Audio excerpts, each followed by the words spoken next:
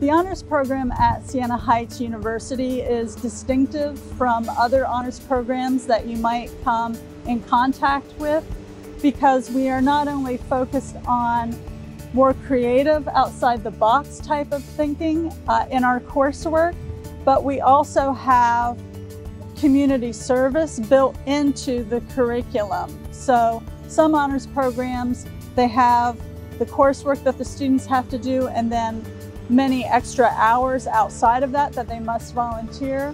Whereas Siena, we understand that our students are extremely busy and involved in many activities. So our community service is built right within the curriculum. So we're really looking for students that have a heart of service for others. Students can become a part of the honors program through an application process, which is on the website. So generally, broadly, we are looking for students coming from high school with a 3.5 GPA and a 25 ACT or 1150 SAT, although we look at the student holistically.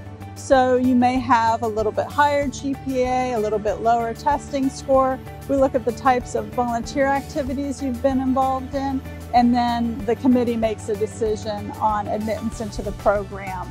We have capacity to admit 20 new students every year into the program, so it is competitive. Some of the benefits of the honors program is that you get to have many types of experiences. So for example, normally our students volunteer as part of their curriculum in the permaculture gardens with the Adrian Dominican Sisters. Some of the other benefits include early registration for courses, information on possible internships, grant programs, scholarship programs. Students also have the opportunity to reside in a living learning community here on campus. And then we also have social activities. So hanging with honors is something that we regularly do, and banquets, ice cream, etc.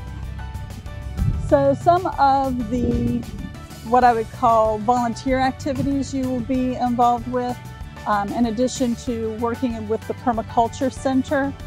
We also have students that they tutor other students here on campus as members of the honors program.